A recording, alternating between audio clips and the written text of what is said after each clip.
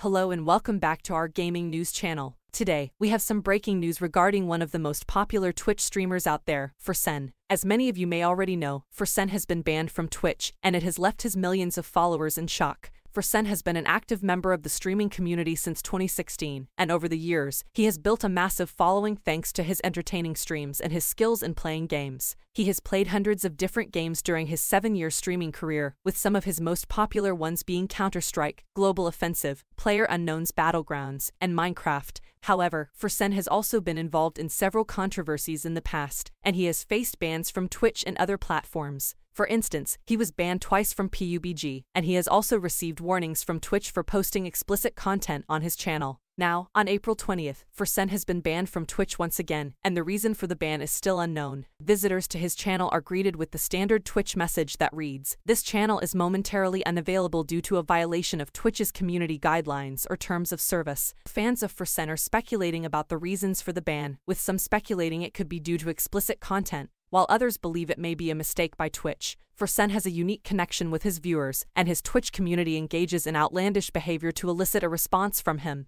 He often downplays their silliness, and these situations lead to bans sometimes. However, it's unclear whether this is the reason behind the current ban. Forsen's followers have taken to social media to express their disappointment and concern. Some fans have suggested that Forsen may switch to another platform, such as Kick, as many other streamers are doing. At the moment, it's uncertain how long the ban will last or if Forsen will be able to return to the platform. Forsen and Twitch have yet to release any official statements regarding the situation. That's all the information we have for now. We'll be sure to keep you updated as more details emerge. Thank you for watching, and we'll see you in the next one.